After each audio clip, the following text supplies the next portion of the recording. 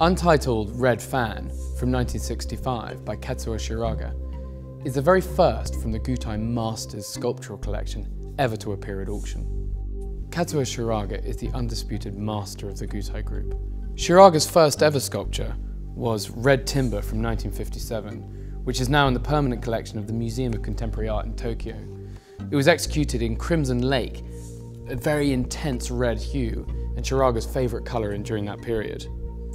Also, red within Chinese culture is a propitious colour and the one that conveys good luck.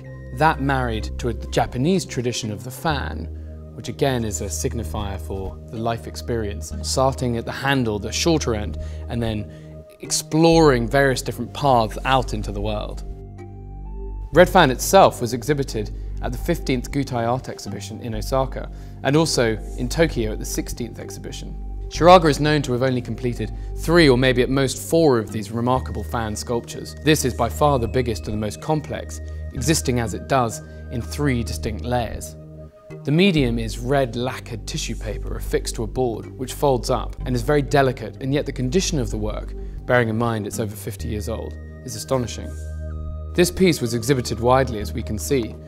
However, it also has lain in the same collection in private hands for well over 50 years, having never been seen on the open market before.